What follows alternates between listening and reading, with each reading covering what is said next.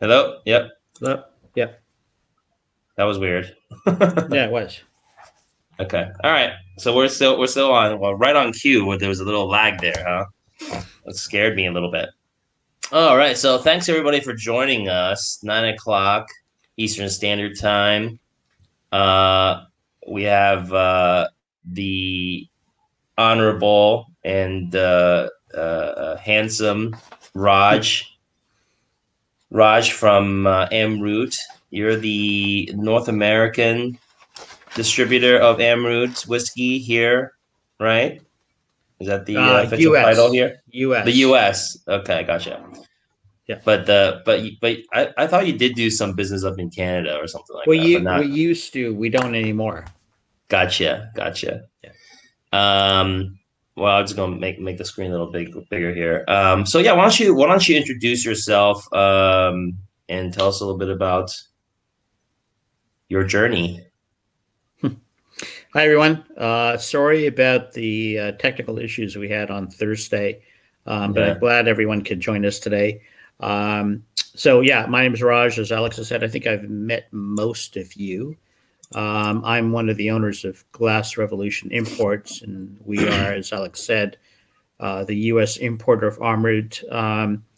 We are actually this month, April, we're celebrating 10 years of bringing Amrut into the U.S. So it Oh was yeah, April nice. 2010 that we started. We actually launched our first release of Amrut back in the U.S. And back then, it was only available in New York, New Jersey, and Massachusetts.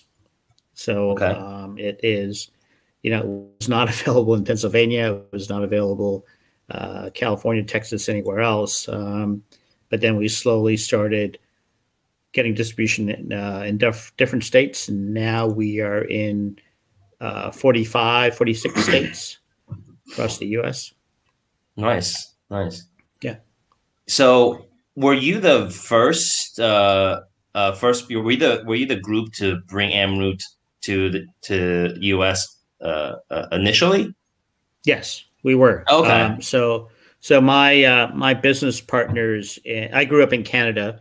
Yeah. My business partners there called me up. I had moved to the U.S. in 2008, late 2008, Uh-huh. and my business partners called me up and said, "Oh, I think this was in 2009, that they were importing Amrit into Western Canada, so Okay. LP, etc." And they said, "Oh, Amrit's asking about the U.S." and my partners and I had always talked about going into business together. We have a long history of whiskey appreciation, and so yeah, you know what? I'm not doing anything right now. I'm not doing 2008 there. as most of you know, Yeah, 2008 was 2008, when huh? Yeah. the financial, the last big crisis we had in the economy when the markets took a dive and all the financial institutions were laying off people. So I, not knowing anything about the business side of alcohol distribution in the U.S., decided, what the hell, take a chance, and we started What the hell? going What the through all the hey? machinations of getting our license and approvals. And back then, the TTB demanded that we send samples of everything that we were going to bring in so they could Hmm. lab test it and determine what it should be uh, classified as. And back then, and actually still today, single malt whiskey is not a recognized designation in the U.S. Hmm. So at one point, they wanted me to label everything straight malt whiskey, Yeah. and they said, "What the hell, is straight malt whiskey?" So they finally relented and said, "Well, malt whiskey, and you can use the word single in front of it." Okay. But we fought them quite a few times, and think I think we can owe it that today we do no longer have to submit samples to the TTB for approval. we can go ahead and just get label approval and bring things in. Gotcha. And Annabelle asks where in Canada are you from? I grew up in Toronto. Oh, okay, nice. Yeah, I have family in Burlington, towards Toronto area. well, it's more towards Niagara than it is towards Toronto. Well, it depends which way Okay. you're going. But Okay. growing up, we used to call Burlington Borrington, but Oh, really? Okay. it's But now it's like it's now yeah, I'm it's cool. sure Now it's like Burlington's the quite hip nice. spot, right? Yeah, It because is. It is. Yeah. so it's interesting because that was a question I wanted to ask you about the history here with the North American launch because just from my research I found the Purple Valley Imports. Was that your original name? Because I know you're Glass Rev right now, right? Yeah, so Purple Valley Imports was the Canadian company name, and Okay. so when we started the U.S. operation, we didn't set, we didn't know where things were going to go, so we Yeah. used the same name. Okay. And then about 4 years ago, we changed the name to Glass Revolution. Basically, the name came up from the fact that we wanted to emphasize to people that we're revolutionizing what's in your glass. That Oh, cool. Okay. we're not importing the same old stuff. We're importing some really cool and different things. We still have some people who say to me, "Oh, you import glass," and I'm like, "No, no, no. You have nothing to do with glass. It's what's in the glass." Yeah. That's funny. Okay. So how exciting. So you're really kind of seeing this, renaissance of, whiskey appreciation, kind of like almost from the beginning, in the last 10 years, like what a huge boom it's been, right? Oh, Tell absolutely. I us mean, tell us when a we little bit brought more about like obviously when you started with Amrut, people weren't like banging down the doors to drink Indian whiskey, in 2008 or 2010, right? yeah, And we know that Amrut whiskey, I think, launched a single malt in 2005. Is that right? 4. 2004, 2005, and they were doing blind tastings in Scotland. And people were like, "Whoa!" It's like they thought this was like a Speyside malt, or maybe like a Highland malt, or like a Scotch whiskey.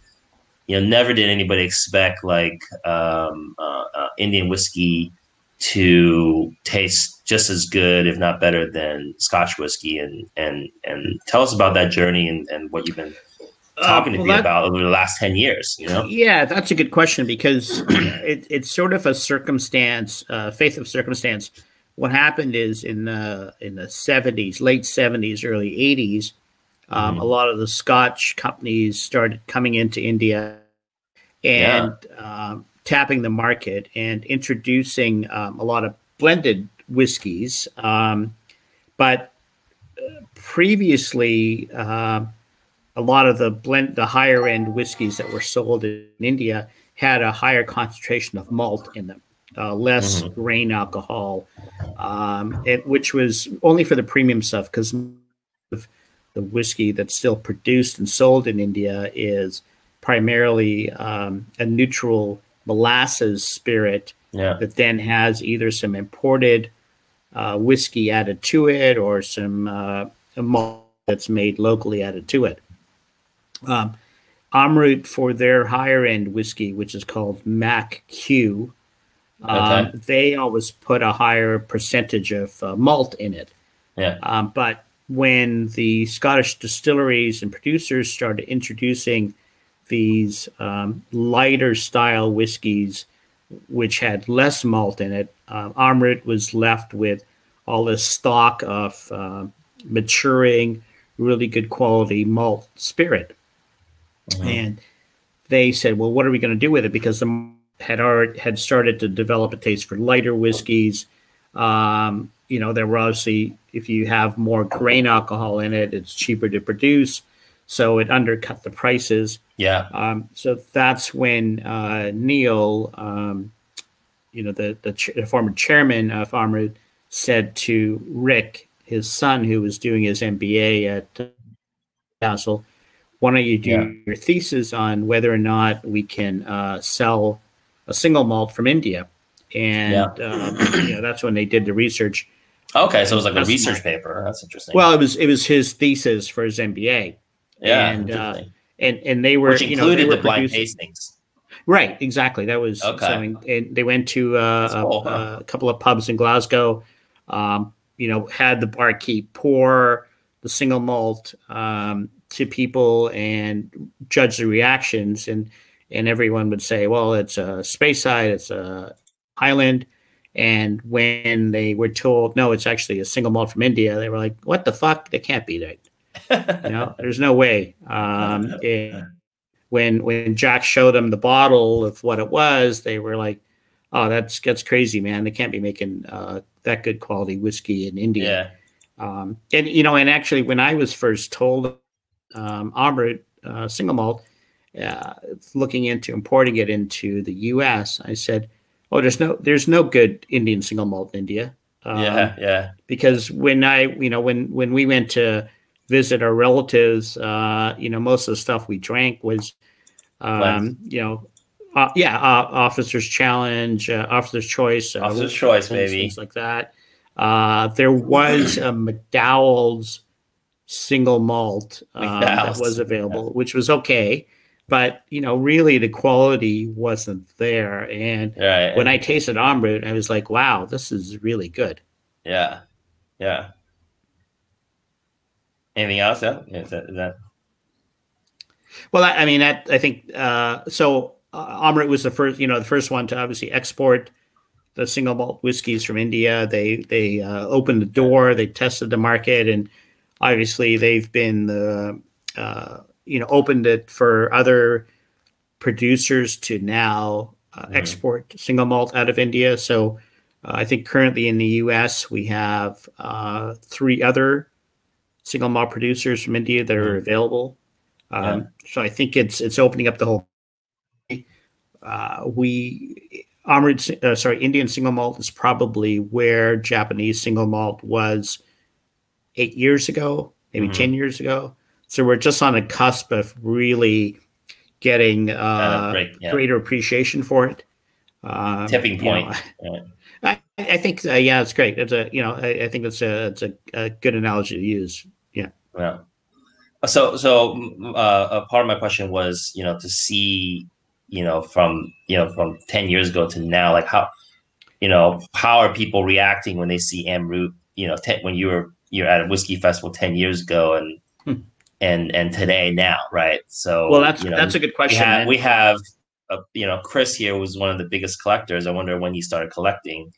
Yeah. When was that kind of turning point, where people were like, oh, you're like, oh, hey, you really hit your stride, or we really hit our stride with. Well, I'll tell you, in April 2010, we did Whiskey Fest in New York.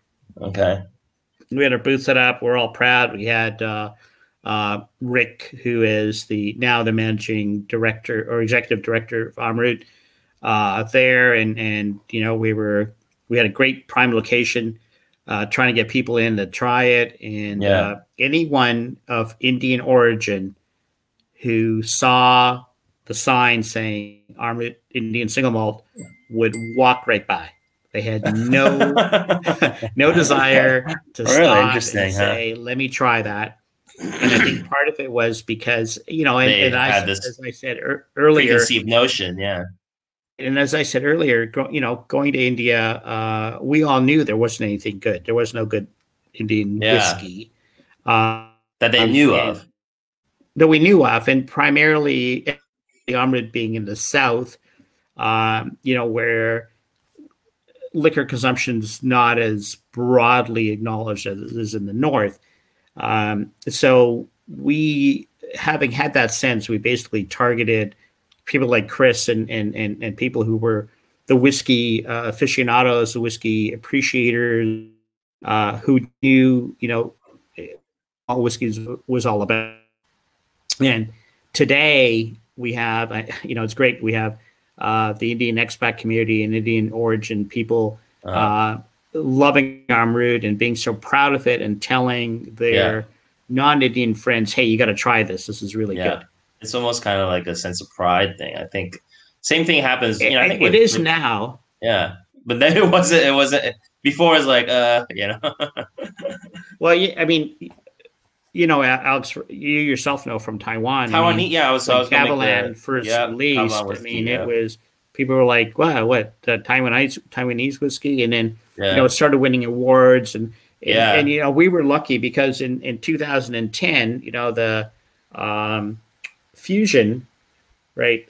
Jim Murray that year Yeah. named it third best whiskey in the world. Yeah. So I think was I'm that going to I pour guess that was myself. kind of like a turning point, right? It was absolutely a turning point, and I'm just going to pour myself a little bit Okay, of there you go. the Fusion, and Do you have because the regular? Do you have the regular single malt I here? We just. do not. I Oh, really? don't Okay. have any at home, but you're welcome. You're Okay. Yeah. welcome to pour that, and if everybody else has it, but I have a bunch. I figured. Well, the Fusion's obviously a great kind of kind of like a gateway whiskey, but I think just even the standard single malt. Obviously, this is kind of like your staple expression, right? So. well, the single malt's great because it's 100% Indian barley. Yeah. The barley grows up in the north of India and Punjab and Rajasthan, and then is sent down to the malting facility in Delhi, and Yeah. then goes to Bangalore where it's made. And you know, non-chill filtered, 46% alcohol, no color added, all natural. The Indian barley is a 6-row barley rather than 2-row barley. So you get a sweeter, you get less yield, but you get a more concentrated flavor that comes out of it. Yeah, and that's the new label. If people haven't seen the new label and new bottle label for the single malt, and Do that. this is the new label for the Fusion. Yeah. And the new bottle. Yeah. You know, so it's kind of funny because you kind of see the same thing with like Taiwanese whiskey. You know, your own people sometimes are your biggest critics, you know. Same thing what you're talking about with Indian whiskey. A lot of people have when this came out, you know, a lot of the people in India were like, oh, they just walk right by your booth and didn't want to drink it, right? They didn't want to give it a chance, and you needed other people to actually, you know, give you a chance before you convert your own people. You know? Well, it was interesting because it was purposely developed as an export only product, and when it started winning, so same thing with Taiwan too. It's kind of interesting, you know. And then when it started winning all these awards and getting notoriety, people in India would call the distillery and say, where can we get this? And they were told, you got to leave the country to get it.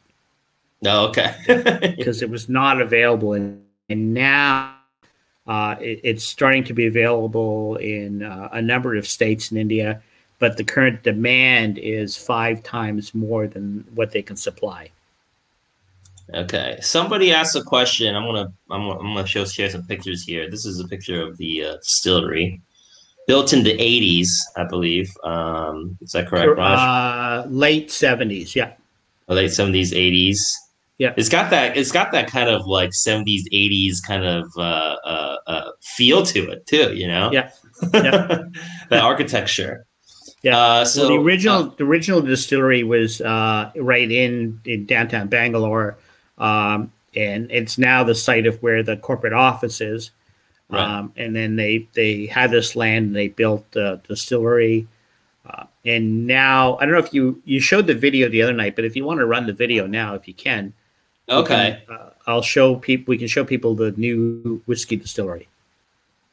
I will do that one. Yeah, so this is what's cool. We upgraded to StreamYard for any of those that are looking to check something like this out. That's really cool. Let me see. Okay, so a couple questions here. Somebody asked, where do you have the best traction? Essentially, where do you sell the most Amrut In the whiskey U.S.? in the U.S.? Like, is there a state or is there Yeah. a So our region? biggest U.S. market is Texas, followed by New Jersey, um, then New York, California, Texas. Georgia. Yeah, Texas is actually our biggest market now for Amrut. What was it? Because is it just pure population, or is it? No, I think our distributors have done a great job. Victory Wine and Spirits Yeah. have done an excellent job of building it up, and there is a fair bit of Indian population there, but again, Amrit was not targeted for the Indian Or community. I just meant like Texas in general. Obviously, is a big state. Is it just because there's Well, just it's a so big many state, but people there? California is a big state too. But California, I mean, we sell a fair bit in California. California used to be our biggest market, but now it's Texas followed by New Jersey. Jersey. Oh, okay. Oh, nice. Yeah. So somebody else asked, what was the story of the Ardbeg Amrut? Was it a one-off? Ardbeg Amrit? Yeah, was there? And Chris I'm not. replies, "Wait, there was an Ardbeg Amrut? No, No, I'm not I never. familiar with it. I don't know about Was there some? Ardbeg Amrit. Was there like an Amrut finish and like an Ardbeg cask or something? Not that I heard of, right? Um, no, not that I'm aware of. There was a sort of a world whiskey project that was done from a UK producer where they took some Amrut and blended it with some Scottish malt. Okay. I don't know if it was finished in an Ardbeg cask. I mean, the only independent bottlings that we've had, most of the independent bottlings have come from Amrut or from Blackadder, and those have usually had sherry or there's been a rum, but that's it. I'm not familiar with an Ardbeg finish. Okay, I think it was maybe a blend or something, or you're saying. Could be, yeah. Okay, all right. I'm gonna run this video that you shared. Let's run the video, and I'm just going to answer. I'll read some of these. I don't know if you're going to use questions too, but I'll read some of these questions then. All right, hold on a second here. So make sure. So what you're seeing, what we're going to show is the brand new malt distillery that Amrut has, which has been built next to the picture of the distillery you saw. This started operating in October last year. It is strictly there to produce single malt whiskey. There are two wash stills and two spirit stills. All right. And so you're. Well, so we can actually we can actually see the picture of the stills right here. There's two types of stills here. Yeah. So the one on the left is the wash still, and the one on the right is the spirit still. Interesting. Okay, so you got so this is interesting because normally in Scotch whiskey distillers you're seeing almost kind of like the same stills, but here you have essentially two completely unique still designs here from this wash and spirit stills. Well, they're pretty similar, but yeah, you can see that the necks are a little different on them, and the tops are different.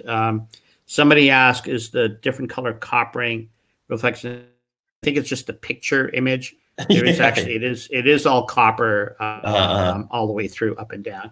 It's not gold plated, although it looks like that in the picture. Can you run the video, Alex? Yeah, let me run it. The palm trees, very very scenic. Yeah. Hopefully, there's a little lag here.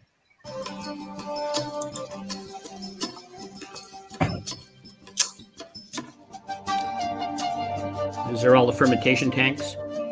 Yeah. Are those temperature controlled fermentation tanks? No, they're not. Okay. Natural. There's the bottling line. It's all hand labeling. hand labeled, hand corked. Yep. And it seems like they have a uniform or something. They do. Yeah. See that? Yeah. Women only get to label. Here's the recharred. This is cool. Are all casks recharred or just no? They're when they get the barrels from the U.S., they're ex-bourbon casks, and they're used a couple of times, and then they will rechar them for the third and fourth use. Gotcha. But so they don't recondition and rechar the first time around. No, correct. Gotcha. I mean, they come. The barrels are as they are, as long as the quality is good. Oh, so this little video is going to show where the water source is for Amrut. Tell me about the aquifer. Yeah. Right. So we have a bore wall. It's about 150 feet below. We bought this land, as you can turn it on, full of coconut and mango orchard, and we are right beside the lake. So that's about less than 50 meters. So because of that, the water table is so good. We get such a soft water with a total dissolved solids of less than 150, which is a soft water. So you drank it, it's absolutely brilliant. Nice. And this is what we use it for single malt processing. Wow. Are you using this water also to proof down your whiskeys as well? Yes. So the water comes out of there, then it's trucked to the distillery. It's about a mile and a half from the distillery, and it's used down to proof and also to all the distillation. So it's natural water. It's from a deep bore well. They don't, they use it naturally. It doesn't have any minerality or chemicals to it. It's you can see, I don't know if you saw Victoria drinking right from it. In fact, we all drank right from the spigot coming out. Well, so I don't when you go to distillery, do they have like a class in terms of the water? Because you have actually kind of this divide in terms of some people say water makes a big difference, and some people say, oh, water doesn't make a difference, And actually, I had this. It was kind of funny because I had this conversation with Chris Morris from Woodford Reserve, and I also had this conversation with Mr. Shinji Fukuyo from Suntory. And they're on the camp of water does make a difference, but it has to be natural water. You can't just use like tap water or distilled water, which has no additional kind of natural quote unquote ingredients. So if you're doing RO, reverse osmosis, or you're doing any kind of those other treated waters, and then it doesn't really add much to the flavor. But if it's like a natural spring or a natural source like Woodford or like, in Hakushu, in Japan, then they say this is kind of one of the things that makes our whiskey special. Do you guys have that same kind of mantra or? Well, I mean, I'm a believer in the school that water makes very little difference. Okay, you are. During the distillation process, you have to heat or boil the water, right? Every step of the distillation process, the water is a higher temperature. So when are you using that water for fermentation too? Or? Yeah. All the same source of waters gets used for everything. Okay. But I mean, you're adding the water to it. But when you boil water, you're distilling water, or you're going through reverse osmosis, to strip the minerality out of it, right? Because you don't want, obviously you don't want salt water added to whiskey, right? That's not going to do much. So, even out of Scotland, a lot of the Scottish distilleries go, or water. Most distilleries, especially the Diageo-owned distilleries, they all warehouse at a central location, right? Most of the warehousing is in Glasgow, and they are using the same source of water, Glasgow City water, to dilute down the whiskeys, right? So, you have whiskeys from 50 different distilleries that are all in the same warehouse capacity, and they're all using the same water source before they're bottled. Right. So, unless you're, the only point that the water truly makes a difference is when you're diluting it down. But if you're using the same source of water, how much difference is that making? Yeah. Also, so there is also, people say it does make a difference in terms of the fermentation because there are those extra minerals and extra organics that aid in the fermentation and create additional flavors. But but we won't get into that. We won't get into that too much here. But I think primarily in fermentation, the flavor profile is coming from the yeast that's being used. Oh yeah. The water again doesn't. If you use the same yeast and you use tap water, and then you use, in this situation, you use tap water, and you control in the control situation, you use tap water, and you use natural, spring water with those extra minerals and whatnot, which is also nutrients for the yeast. Anyways, it's okay. Well, I think, but. You know what? I don't know if anyone's done an experiment, but certainly once you've done the fermentation and you get into distillation, you're stripping a lot of that, those elements out of it, right? So the new make spirit that comes out of that is not going to be affected by the water that's been used. Gotcha. Right. All right. So. Actually, to actually kind of backtrack a little bit, because you were talking about Indian whiskey. Sometimes people don't, may not even think or relate whiskey to India, but there's a long, long history of whiskey drinking in India, right? Like it is the principal, essentially the principal spirit in India. Well, India is the largest per capita consumer of whiskey in the world, and I think people don't really know that. People don't even expect. Well, people think it's a bit of a misnomer, only because most of what is sold as whiskey in India could not be sold as whiskey anywhere else, because as I said earlier, it's 100% neutral molasses sourced spirit. That then has, it's still aged, but then it has some either some imported foreign malt liquor, IMFL, added to it, or some blended malt. Whiskey. Yeah, it's a blended whiskey. It has, but primarily, it's mostly a neutral malt, a neutral molasses spirit that has some flavored whiskey, some flavoring added to it from whiskey. So that, that is like Officer's Challenge, or Royal Challenge, or Officer's Choice is the biggest selling whiskey in the world. In that category, they sell, I don't know how many millions of cases get sold in India. There is 600 million liters of, 600 million cases of whiskey sold in India per year. Yeah, here we go. Here's Officer's Choice. And so if you look at it, sure, India's got 1.2, 1.3 billion people. But if you strip out the underage, the people who don't drink for religious reasons, there's a large female population who don't drink, the young people, blah, blah, blah, you're still left with maybe 400 million people who drink. So it's 1 point,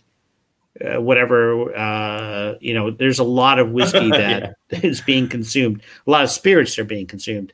But I think what's happening in India now is that the taste profile is changing as more people are working abroad or traveling abroad. They are getting an appreciation for single malt whiskeys, for better quality whiskeys. And so now you're starting to see more distilleries in India producing and releasing single malt whiskeys and trying to produce the higher quality. So they're getting away from what happened in the 70s when the flavor was dumbed down to going back to more higher flavored whiskeys.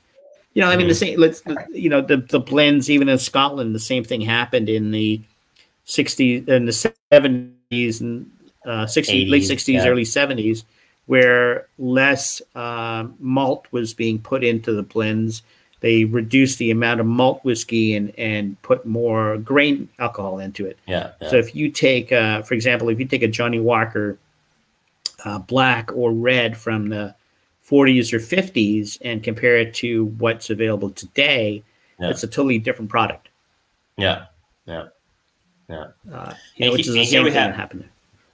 And here we have a picture, and here we have a picture of the Officer's Choice here. Yes. It's actually interesting because I actually spotted these bottles, Officer's Choice bottles, in New Jersey, and I had no idea they were even for sale. So these bottles, they actually go like red and blue, and they go for about $10. And just an interesting. So this is blended with essentially neutral or just grains for neutral spirit, not neutral grain spirits, because it's made from molasses, neutral spirit. Yeah. And some statistics I came across in my research, and actually I talk about this a little bit in my classes as well. Roughly about 30 million. Oh no, I'm sorry. It's 30 million cases sold of Officer's Choice a year. Correct. Compared to a Johnny Walker, which is the #1 selling whiskey in the world, they come in at 17 million cases. Yeah. And compare that to Jack Daniels and Jim Beam at 12 and 8 million cases. Right. So Officer's Choice, you can just see, pretty much, outsells, doubles what Johnny Walker sells out there. And Officer's Choice is primarily just in India. So it's huge. It's ridiculous. The export version that you see in Jersey is different than what's sold in India. I mean, you can see this obviously has caramel color added to it. Right. It is filtered. Who knows what else is in it? But it is the largest selling whiskey, and I use the word whiskey quote, lightly, in the world. "Quote unquote" whiskey, right? Yeah. Yeah. There's a saying, Alex, in that in India there's more Johnny Walker Black sold in India than is produced in the world. Okay. That's because there's a lot of fake counterfeit Johnny Walker Black. And it's everyone asks. When we used to go visit India, our relatives would always say, "Oh, bring Johnny Walker Black, bring Johnny Walker Black." That's what they wanted. Yeah, they want the real one. That's an old one. Yeah, so I came across this one. So whiskey and whiskey drinking in India is obviously tied to British colonialism, and this bottle was a bottle from 1800s, from 1855, I believe. 1855 at the Solon Distillery. Yeah, which was the first distillery, whiskey distillery in India in the north, and it was actually set up by Robert Dyer, who was Edward Dyer. Edward Dyer. He was a British army officer who loved whiskey and established this distillery up in the north of India. It is the oldest operating distillery in India. Yeah, and so it's just, people might not even know this, and it's just there's this huge history. There's this long hundred year or a plus history of whiskey and everything, and I think it also has to do with economics, right? Like you have the economy in India doing better and better and better, and people have more disposable income. They're looking for better whiskey, obviously. And then single malt's obviously going to be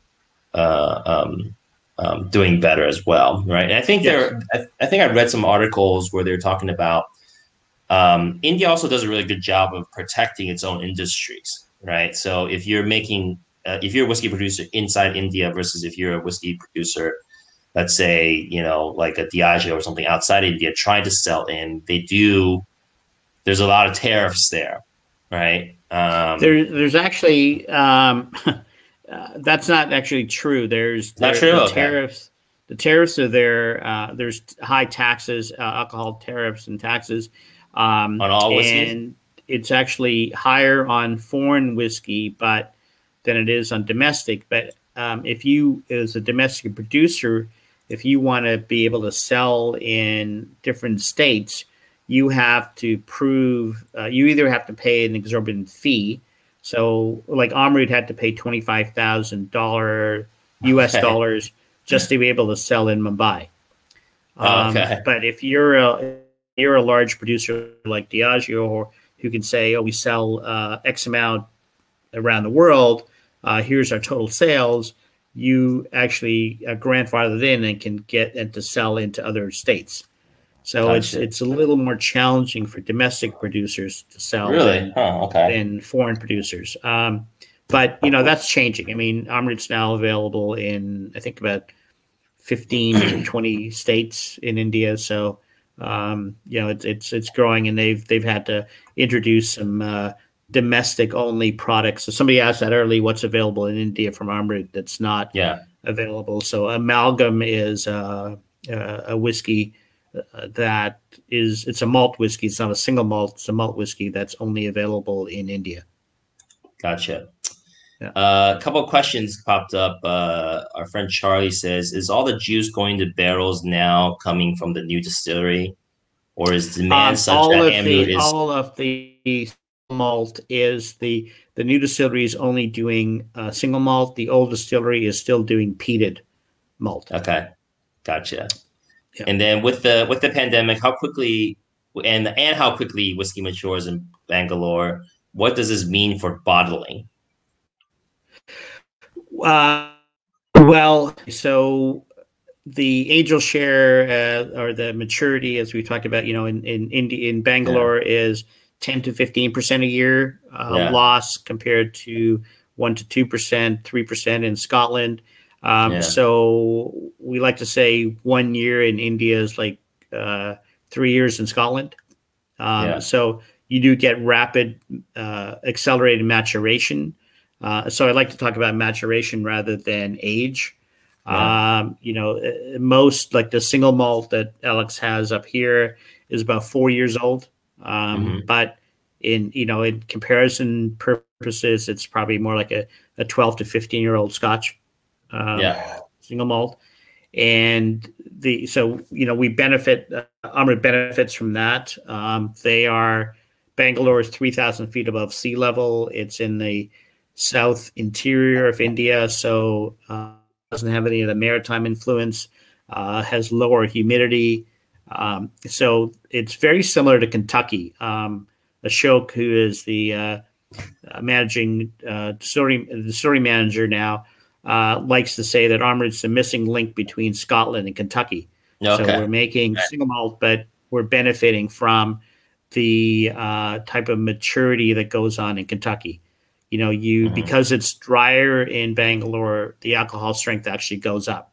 So in 7 or 8 years, you end up with a spirit that's in the 70s. Wow. So it's they're bottling at 62.5, and you end up with about 73, 74%. Wow. So very similar to like George T. Stagg. Kind of thing that goes on.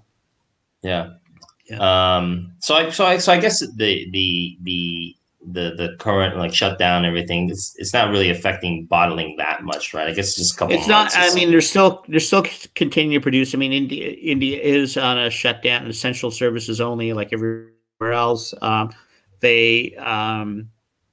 think they're still producing, but I don't know if they're bottling. I mean, alcohol sales have not shut down, so they're still being sold. Is producing hand sanitizer along with the rest of the distilleries and breweries in Karnataka, which is the state where Amrut is based.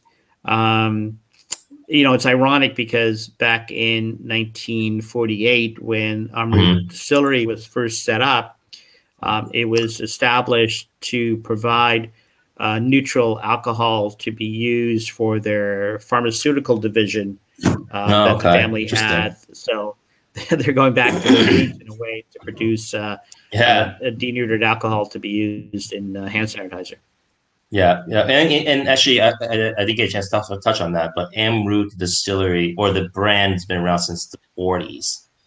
So it's a long, 1948 was when the distillery was established.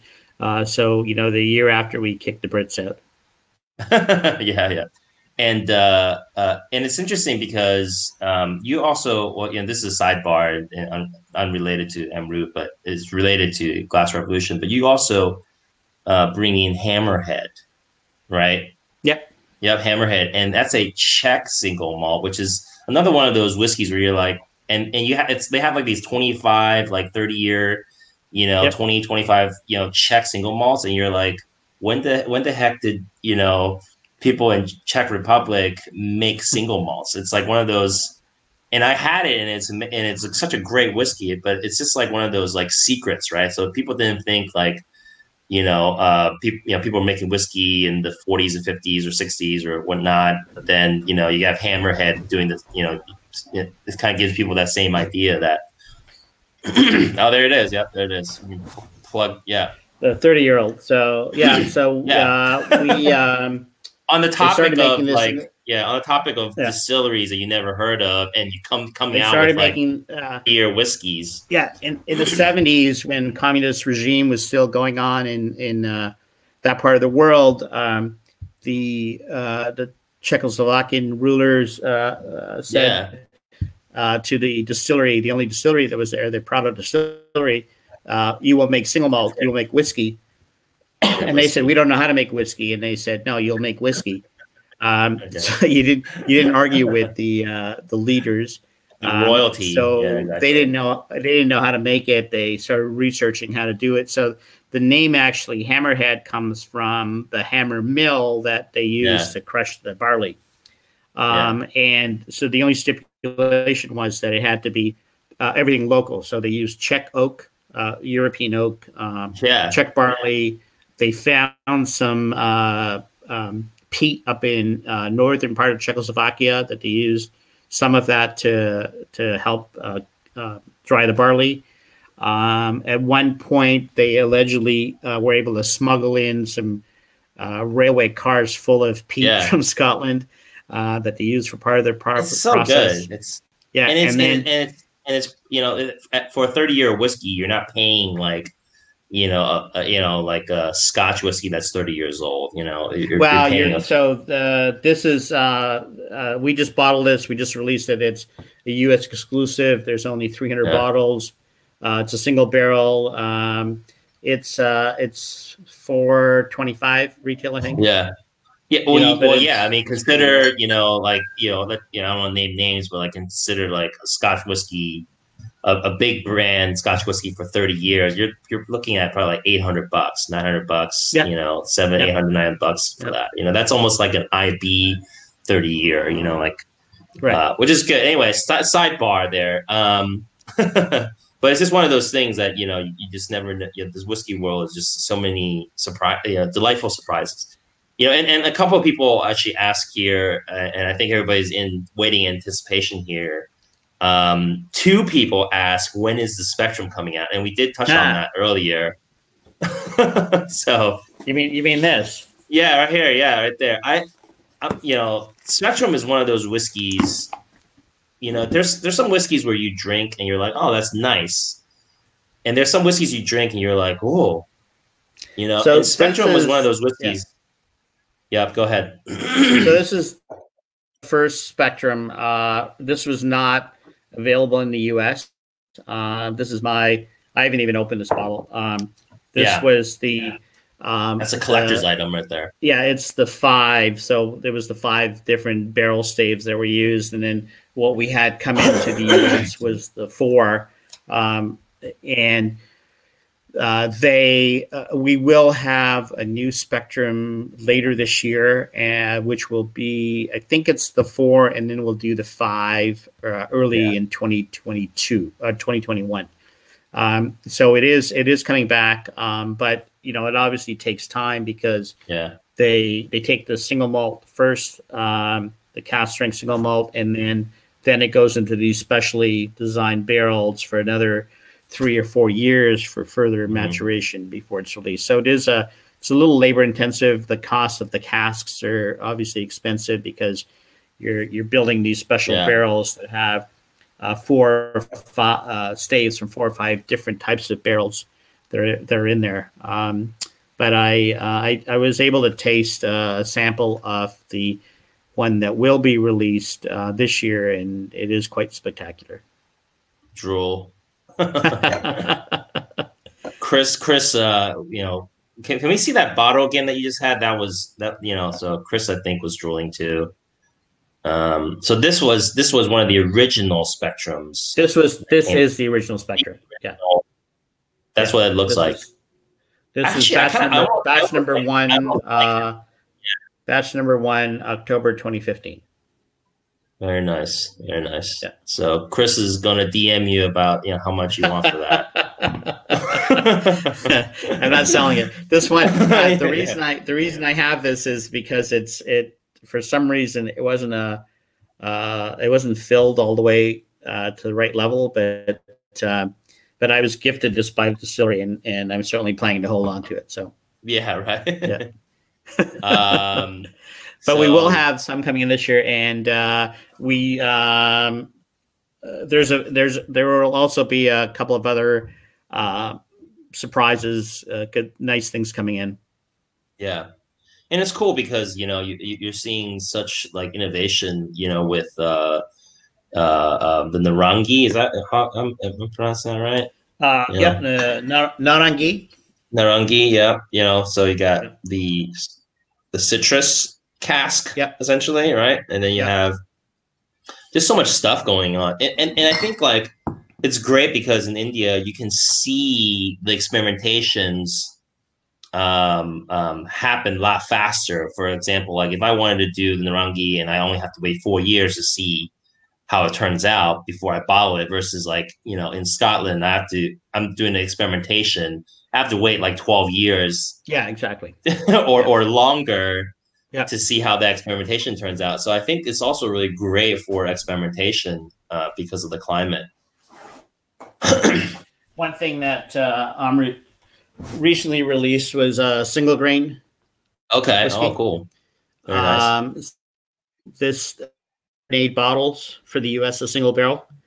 You know, again, it was an experiment that they wanted to try, and I know Chris has a bottle of it, and he's looking for more. So, is it good? I think it speaks well. I think it's good. Chris, Okay, what do you think? Very good.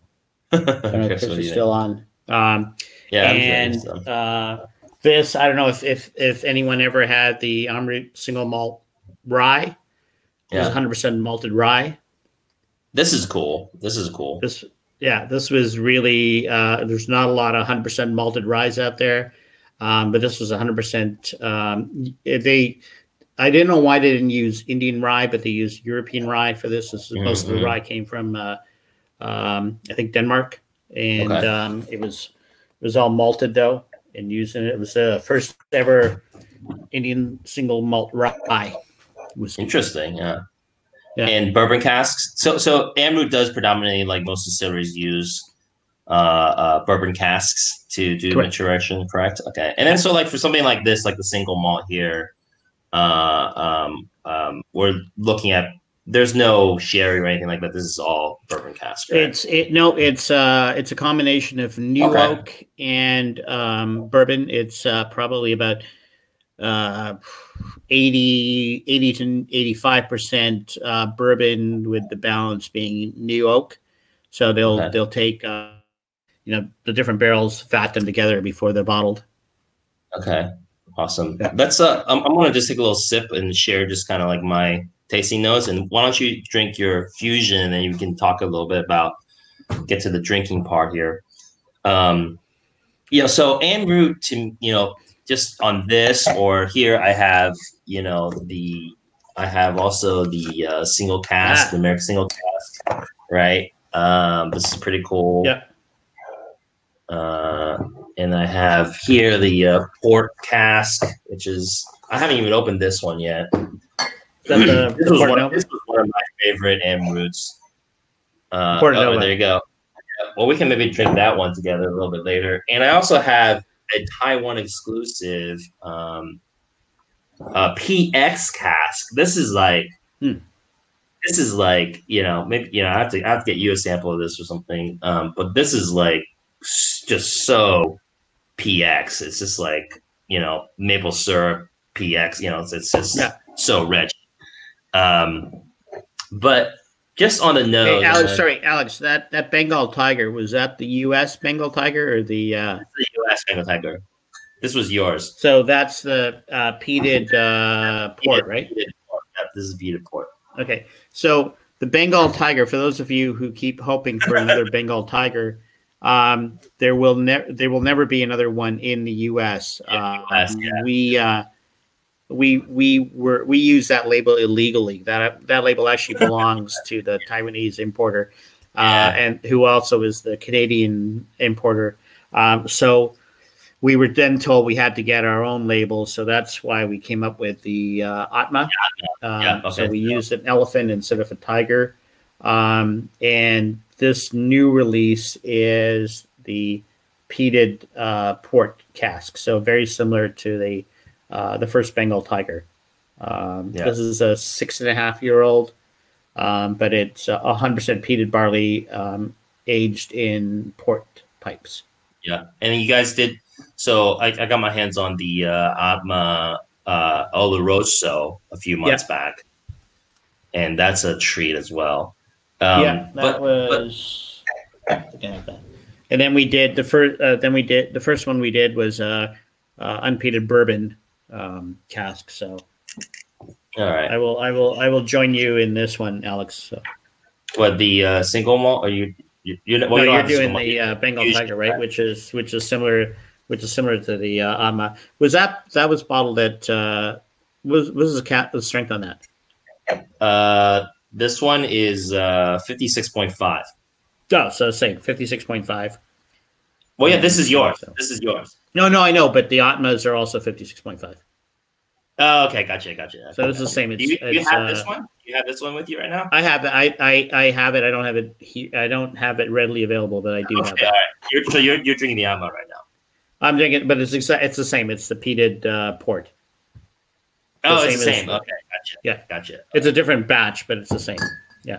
Okay.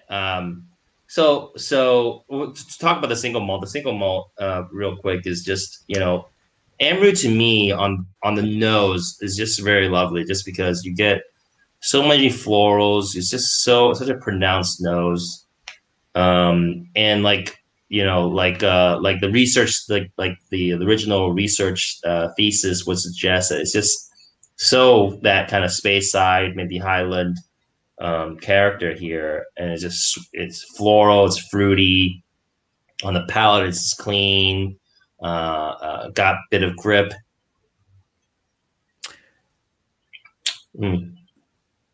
Yeah, and interesting that sort of natural sweetness that's in there comes from the Indian barley, the 6-row barley produce. It's a building, obviously, because it's smaller granule, but it does produce a richer, more intense spirit.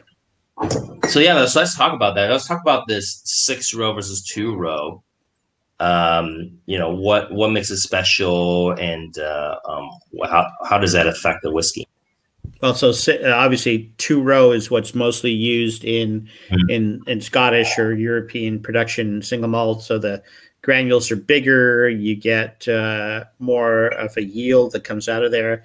The Indian barley is 6-row, so you get 6 granules per row rather than 2.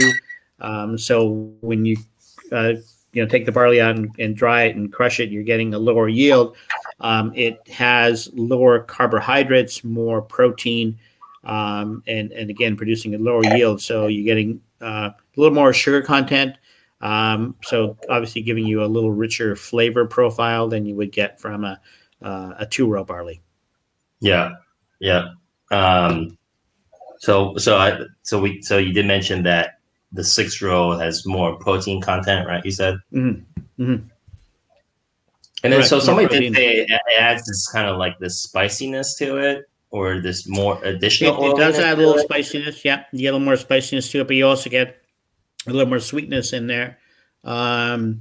I mean, again, let's keep in fact that most of the flavor of whiskey is coming from the barrel.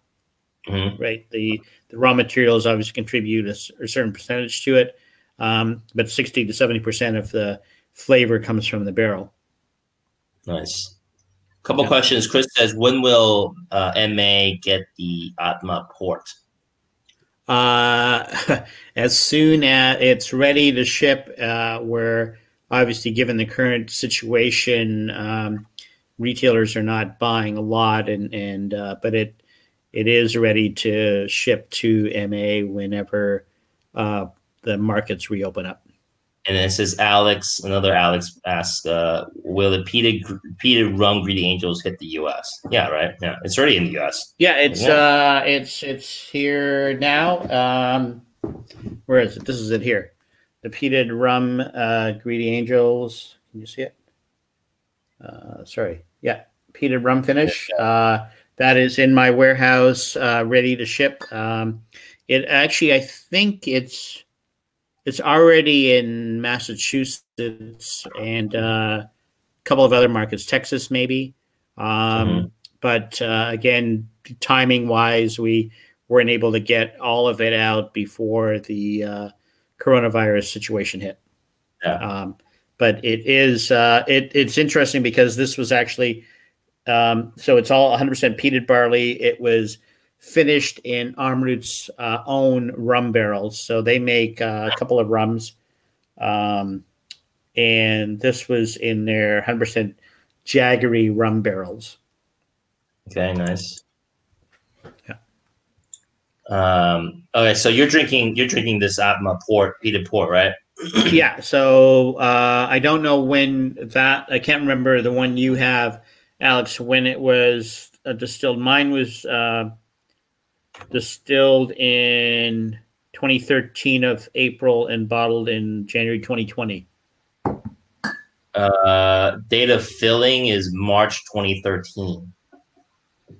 And date of bottling is October 2017. So yours is younger than this one. Yeah. So it's a little more intensity and flavor. 100% peated, and obviously there being no peat in India, they get the barley peated in Scotland to their specifications. All the barley is peated by Baird Malting in Inverness. Specifications, and shipped over to the distillery for everything else. Gotcha. And then I know, and people love to know ppms and stuff like that. Do we know? So Amrut doesn't do a heavy peat count. They, and obviously ppm is one of those things that, do you measure it at the time it's peated? Do you measure it at the time it comes off the still-at, or do you measure it before it gets bottled? But for distillation purposes, Amrut gets about 25 to 30 ppm at the malting facility, but by the time it gets to the distillery, the ppm is already dissipated a little bit, and by the time it's distilled, so in the bottle, if you just look at the peated regular or the peated cask strength, you're probably looking at about 18 to 20 ppm. Yeah. Okay. So it's a medium low medium, low medium. And don't forget too, it's inland peat. It's not islet peat, so you're not going to get that iodine or dry peat. Yeah.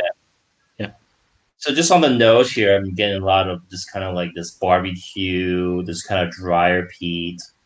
I get a lot of pork belly. Very. This would make a great barbecue sauce. Yeah, right. Expensive one. Well, I'm talking about sauce for the person doing the barbecuing. Okay, gotcha. So yeah, it's just very, again, it's just that, that distillery character, the Amrut distillery character, is such this pronounced nose, getting a little bit of those esters, those fruitiness, but also you're not getting those kind of like top heady notes as much. So when you're nosing maybe like a younger whiskey or anything like that, you're getting maybe that sharpness, that vibrancy, that Yeah. that kind of like those heady notes, that kind of like astringent, ethanol kind of thing. But this is very comfortable. Like I'm using this 1920s blenders class, Yeah. and I can put my nose like, right on there, and I'm not getting that. My nose hairs are not getting singed. Right. And this is 50 some ABV, right? So it's a very rounded, it's very balanced nose versus like you try some other 50, 60 ABV, and if I get this close, then I'm just like, oh, Yeah. you can't get Yeah. it close because it burns your nose. But this is Right. so just very comfortable. It's very I think that's reflective of Amrut uses the longer fermentation period, and then also their cuts that they're taking. They're doing some narrower cuts, so they're getting a richer spirit. You're not getting those high esters and esters that you would get, if you did a bigger cut. So they're really controlling that. Okay, so that's great that we, kind of perfect segue into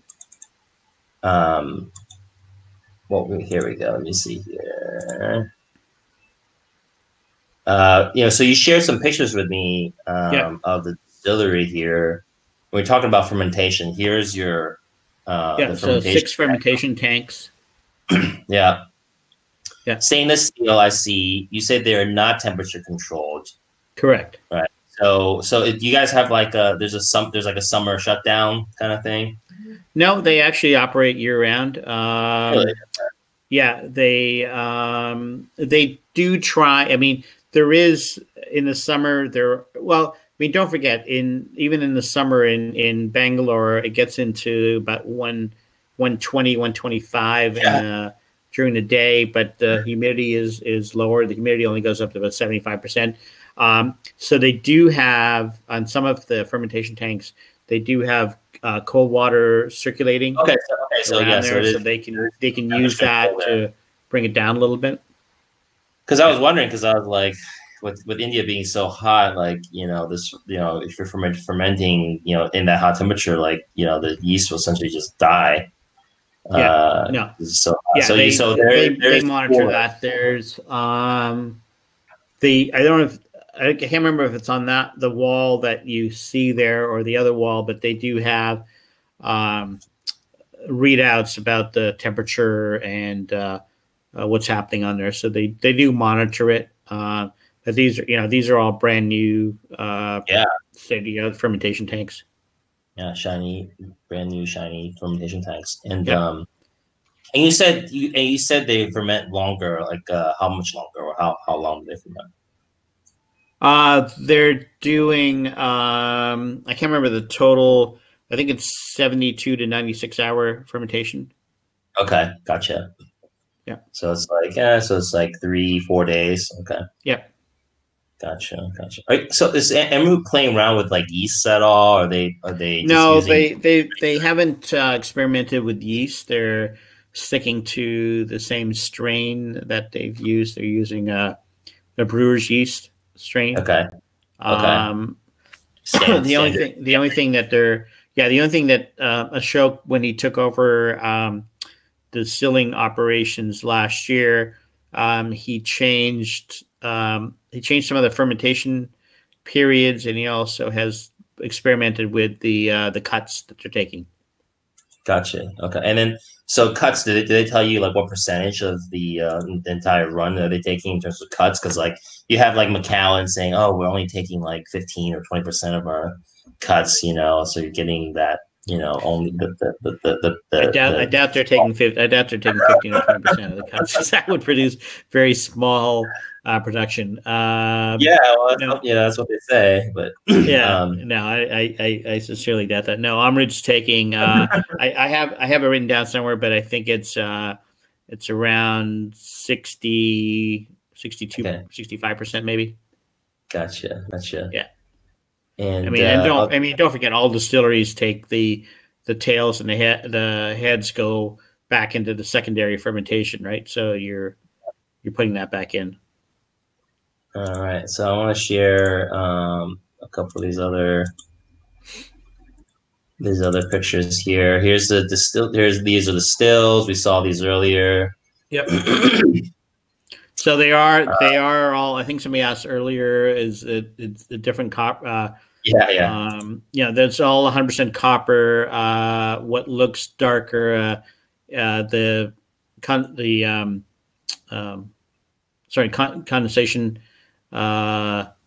condensers look a little darker, but they're not. They're all copper, 100% copper. Yeah, it might just be like different shades of copper, I guess. I don't know, or maybe that's just the. All right, and let's take a look at these other pictures here. They're not professional photographs. I took those when I was at the distillery in August. So blame me for the lighting condition. That's Ashok showing off one of the fermentation tanks. So some of you may have met Ashok, but he still is the global brand ambassador, and he is also now in charge of all distilling at Amrut for only for the malt whiskeys. Okay, so he's the master distiller in this. Well, he hasn't taken the title master distiller. He doesn't believe in that, but he is head of distilling, and he's the one who came up with the idea behind Spectrum, Narangi, any of the sort of unique things that have happened. The single grain that I showed you earlier, those are all Ashok's ideas. Gotcha. And then what other pictures we have here? We have this one here. I'm guessing this is like the mill here, or where the grains fall in here. Yeah, that's so the. That's where the up top above that is where the barley would have been milled, and then it comes down the chute and gets fed into the mash tun. Okay, so this is the mash tun. Okay, gotcha. Yeah. And so wait, so this mash tun is different than there's only one mash tun here. And then everything is filtered. I think that's only one picture that I took. I think there's two mash tuns. I'm pretty sure if I'm looking at it correctly, but that is the hopper where the barley is coming down and being fed into there. Yeah, so the grain's up top. Yeah, goes into the mash tun and then flows into the fermenters that we saw earlier. Correct. And here we have.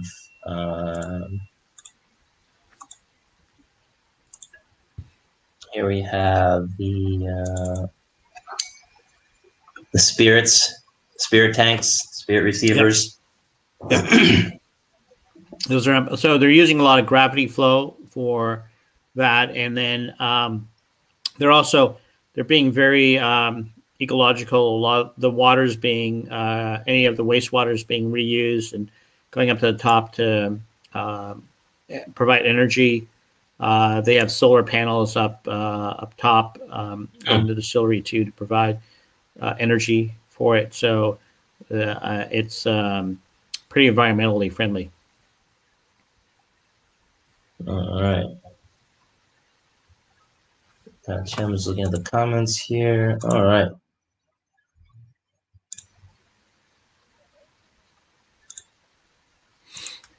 All right. So I'm gonna drink a little bit of this one. Let's drink the Porto Nova because you have the Porto Nova there too, right? I do have the Porto Nova. What's everyone else drinking that's out there? Let's what's everybody else drinking? That's right. So Jared did say that he got 2 bottles of the Bengal Tiger. He was able to score 2 bottles of the Bengal Tiger. Yeah, I know where he got them from too. So yeah, he says thanks to Bikram. Yeah, Bikram. Yeah. Yeah, a lot of people thank Bikram for stuff. So yeah, so Bikram, for people that don't know, he's a big supporter of the Amrut brand in Massachusetts. Yep. Yeah. Yeah, and those of you who were lucky enough to get Bikram did a single cask selection last year. That was a 7-year-old bourbon cask. I think it's sold out now, and it was quite spectacular. And I just worked with him to pick 2 new barrels that he's going to get as single casks. But unfortunately, they were going to ship by the end of March, but now because of the current situation, we probably won't see those ship until August. Yeah. So, and I was all set to go to the Amrut dinner. Yep. I think we're gonna have that hopefully in May or June, but it's still gonna go forward. So. Yeah. Well, hopefully June or hopefully end of May. Yeah. All right. So what this is. So for those people who don't know, Amrut always puts the batch number and the date of bottling on the back. So this is batch 23. It was bottled in December 2018. What's Alex? What's yours? Oh, I love that pop. You see that? Yeah. What's your on the back label? What's the batch number? Batch number 23, December same. 2018. There you go. Yeah. So exactly the same. Here we go. All right. Cheers. Excellent. So Porto Nova, meaning new port, is the name of an area in one of the states in India, and it also, it's as people know, India had a lot of it was controlled by the British, but the French and the Portuguese also had areas that they controlled. So Porto Nova was an area where the Portuguese controlled, and this is 100% unpeated barley aged in port casks for the entire time. This is bottled at cask strength. It is 62.1% alcohol, but you would not know that from drinking this. So this is right really off awesome. You're getting a lot of port, characteristics on there. A lot of the grape and raisin. Yeah, a lot of grape and raisin. A little bit of water. Well, this is really special because you don't really see as many whiskeys fully matured in port. Right. You see a lot of finishes and things like that, and this is special because this is just. I mean, if you just look at that color, it's just beautiful, beautiful color. Yeah, and it's all natural. And it's not. There's no color added to it. It's all natural. Yeah. So it's not chill filter. Is Amrut not chill filter as well? All of Amrut is non-chill filtered. Yeah. Okay. Oh, okay. Great. Non-chill filter. I think. And it's great because even with your single malts, your baseline expression is bottled at 46 ABV.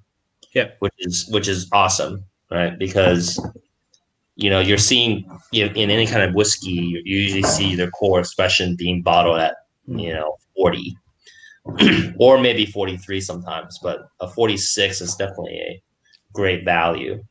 Well, when Amrut first released their single malt back in 2004, it was chill filtered. It was 40%, and they were adding caramel coloring. Yeah. So the original releases had all of that, and they were quickly told not to do that. So none of the things that came to North America were chill filtered nor had color added to them. Yeah. Does anybody want to chime in? Are they drinking anything? What's Chris drinking? Chris is, amazing collector. Are you cracking open a greedy angels or something? Oh yeah, tell us about the Greedy Angels. Somebody did ask about that. What makes Greedy Angels special? And Greedy Angels, the name comes from the fact that the high amount of angel share that Amrut loses, right? So 10 to 15% a year. The first Greedy Angels they ever released was a 12-year-old. Okay. That was 250 liter barrels, so a total of 500 liters. After 12 years, they only had 93 liters left. So they started with 500, they had 93 liters left. Wow. So there was only a very limited number of bottles that were available, and they've been making more of this. So this one had 450 bottles worldwide. This is bottle number 51. So they always have, it's all hand engraved, the bottle number on the back.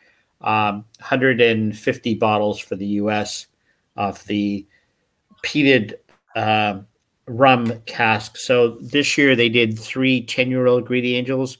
The first one was a peated sherry, which is interesting because what they did in that case is they put it into sherry first.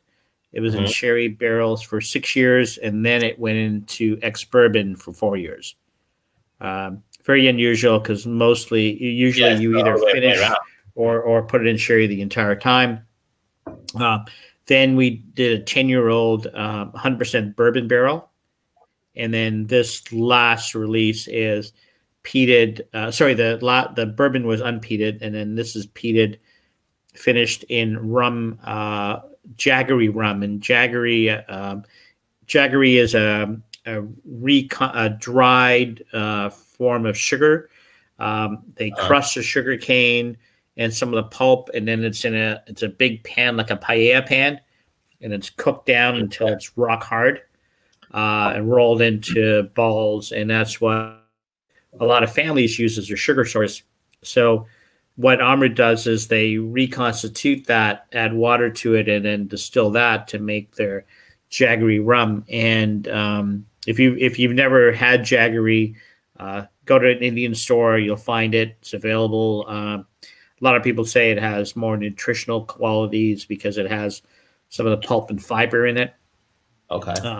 We will have 100% Jaggery rum from Amrut that we're going to bottle, and it'll be available this year, hopefully. Okay. as long as coronavirus doesn't go on till the end of the year, we'll have it. It's very unique. So the peated Greedy Angels finished in rum cask was Amrut's own rum barrels. Alex said he once tried an 8-year Amrut Jaggery rum cask number 317 for the UK market. Okay. And he liked it more than the Greedy Angels. Was that was... It's an 8-year Amrut Jaggery rum cask. He's singing the praises of the Jaggery rum cask. Yeah. The Jaggery. I'm trying to think. I probably have one somewhere. I probably have that same one somewhere. But it was quite good. Yeah. And then Blackadder has done a couple of Amrut finished in rum cask. They did a Guyanese rum cask finish, and they recently did a Nicaraguan rum cask finish.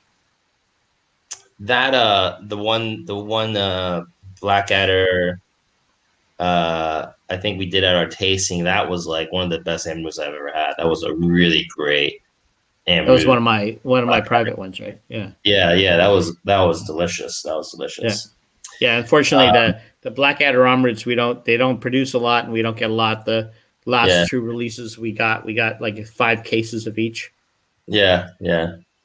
And so I'm enjoying this Porto Nova right now. We talked about the nose, on the palate, and on the finish is just so it's so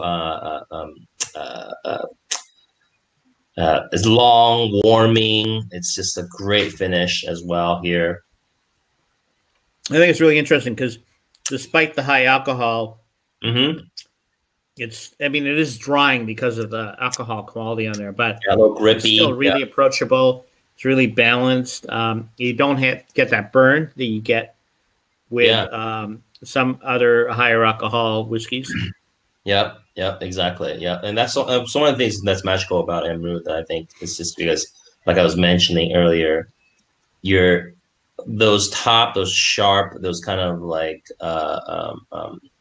coarse notes are really kind of done away, and you're really getting that just very pleasant experience, from the beginning to the middle to the end to the finish and everything. Yeah, and that just speaks on that kind of maturation, that the quality, the fermentation you're talking about. Yeah. Well, I think a lot of the climate where Amrut's based has a lot to do with it. I think certainly that affects, when you get temperatures that vary from say 70 degrees in the winter to 130 in the summer, and humidity that goes from 45% in the winter to 75% in the summer, you get a lot of expansion and contraction in your barrel, right? Yeah. They're very lucky to have that. And I think we're very lucky to have such great whiskeys that come out of that experience. Yeah. Jared just, said that he's drinking one of the Banquet Tigers, and he's got one open right now. That's what he's drinking. Nice. So the BBQ that we Nice. talked about earlier, BBQ, the BBQ. Very nice, very nice. Well, I'm gonna plan to do. We're gonna do a live cast in a couple of weeks, and I'm gonna have Ashok on there.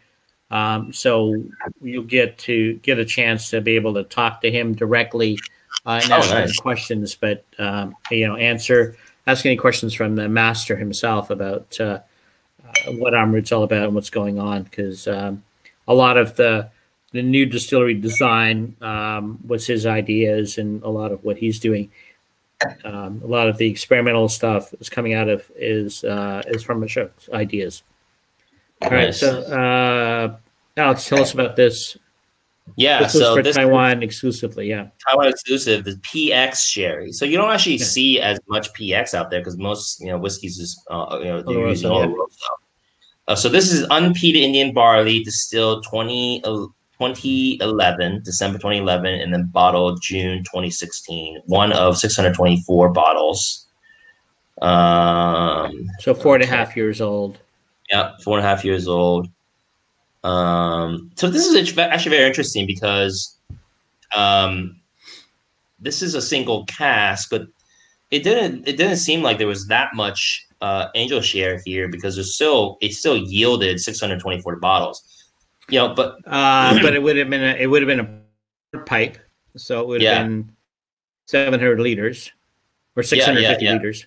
Yeah, and so this is also a 700 milliliter bottle, and but it's 624 bottles still seems quite a bit even for a sherry butt. But it's what's the ABV on it? 56.5. Okay, so it would have been in the barrel. They probably did dilute it down a little bit. Yeah, probably. They did, because legally the highest they can release anything is 62.8. Really? Yeah. So the peated cask strength at 62.8 is the highest legal that they can export at. Yeah, because I just realized that because this is 56.5, this is 56.5, so they are controlling it. They are, so don't forget. So that has been diluted. I mean, the Greedy Angels 12 that they did the first release had a mini of the cask strength in it, and the cask strength was 74 point something, and they had to get special permission to include that in there. Wow. And then so the Porto Nova is 62.1. Yeah. So peated cask strength 62.8. Nice. That's the highest. So if anybody's had some PX whiskeys and whatnot, you just you're getting that big dried fruits, dates, raisins, right on that nose, and it's just really rich kind of musk. Almost you're just biting into a date, or you're biting into a big juicy raisin, a lot of nice baking spices at the end there. Wow, that's beautiful. Yeah, super rich, super sweet. This is a good one. This was limited, and then I was able to score a bottle, and then it's all gone now, I think. Oh Yeah, yeah, anything super that kind of label. super raisin, Yeah. super yeah. Yeah. Yeah. Yeah. So anything like that, the Atma, they're all limited releases. They're all single barrels. The Bengal Tiger is single barrel for Western Canada and Taiwan. Yeah. Atma is a single barrel for the U.S. So lots And of so the intermediate sherry also, I think we should touch on that just a little bit, because that's a great, because we're talking about sherry. The intermediate sherry is also yeah. just a great, So kind of that's sherry interesting. pop. That was one. The reason it's called intermediate sherry is that it starts off in bourbon cask, then it goes into sherry, and then goes back into bourbon cask. And the Okay. reason that they did that was because they found if Round they it left out. it in sherry the entire 6 or 7 years, the sherry overtook the flavors. Yeah. So they Yeah. wanted to help neutralize and keep the Amrut flavor profile.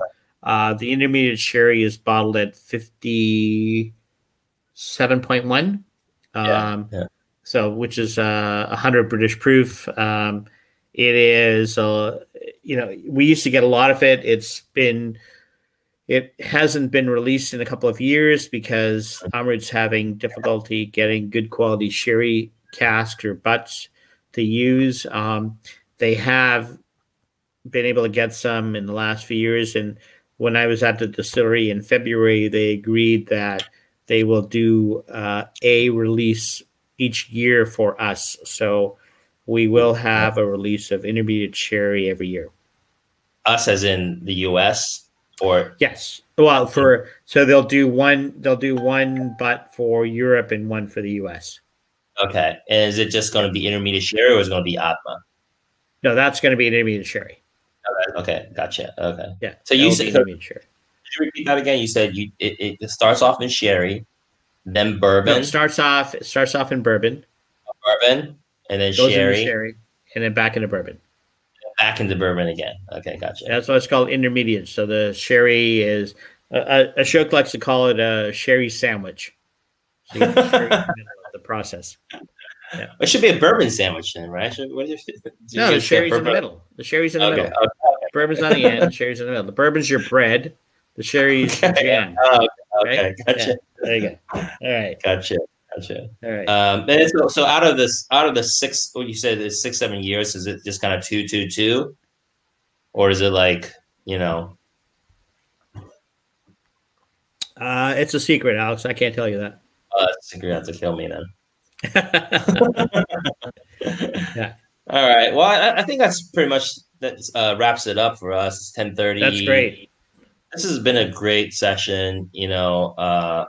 Thank you so much for spending time with us, and we had people joining from here in Taiwan as well as U.S. and PWS and Philly and whatnot. And we're big supporters, and we love the Amrut. And it was great that we also had some super fans on here, chiming in and asking questions and things like that. Is there anything else you want to just share? No, I just want to say thank. I mean, these are all difficult. This is a difficult time for everybody, and yes. I appreciate it. I mean, this video outreach is becoming the norm, rather than the unusual. But we appreciate everyone's support. I mean, Amrut's still a growing brand, so spreading the word, getting people, keeping it in front of people, letting people know more about it, and it is available in the market. You're unfortunately in Pennsylvania, Governor Wolf has still not seen fit to open the liquor stores. When and if he does, hopefully, you'll be able to order again. I know Amrut's not available in the stores, but it is available in special order through the stores and through our distributor in Pennsylvania, Dreadnought Wine and Spirits. But if you're in other parts of the U.S., New Jersey, a lot of availability, Delaware, Massachusetts. Support your local retailers, get it out there. Support your local brands. I mean, it's great. You can go out and buy, Jack Daniels or Tito's or whatever. They will always be making it. They'll always be available. We are a small importer. We're struggling to keep going, and we need your support and your support of Amrut and our other brands to make sure that we are viable and that we'll be here, not only 6 months from now, but 6 years from now. Yeah, absolutely. Thanks, and everyone. Then, and then so PLCB, they did open up like some online ordering past couple of days. But that's only the stuff that they have in warehouse. It's not special orders. Yeah, and it's tough because people in the police in Delaware and New Jersey, they're cracking down on PA people coming over there. That's crazy right now. So, well, not because you're buying liquor and bringing it back, but they're trying to. You're supposed to be self-isolating right now, so they don't want people. I guess potential Pennsylvania carriers, bringing it in Jersey and Delaware and spreading and whatnot. So. Be careful. I forgot. I still have PA plates on my car, so I better make sure I'm not. Oh yeah. Oh right, yeah, exactly. So they are pulling people over with, if you're out there driving and whatnot sometimes. Right. So yeah, it's a tough time, but thanks everybody for joining us. Thanks to Raj for your time, and I love this because you're a student of the whiskey. You're a student of and both appreciate our education. You did your WSET 3. I did it. Did you get your certificate already, or? No, I don't know where it is. Okay, yeah. It took them like a long. Yeah. So keep it up. I hope everybody keeps it up, and keep your head up, everybody, and I will. So Raj will have Ashok. Yeah. Probably in a couple weeks. We'll post it up there when we're going to do it. Oh yeah, so plug your Facebook page, Glass Revolution Facebook. You can just search Glass Revolution. Glass Rev. Yep. Glass Rev on Facebook. Go there, give them a like, and then you'll be able to see when they do more of these videos and whatnot. I'll also share the streams on my channels as well and whatnot. Great. And then so we'll be looking forward to that, and hopefully we'll have all these Amrut super fans asking questions at that next broadcast. Great. All right. Well, thanks everyone.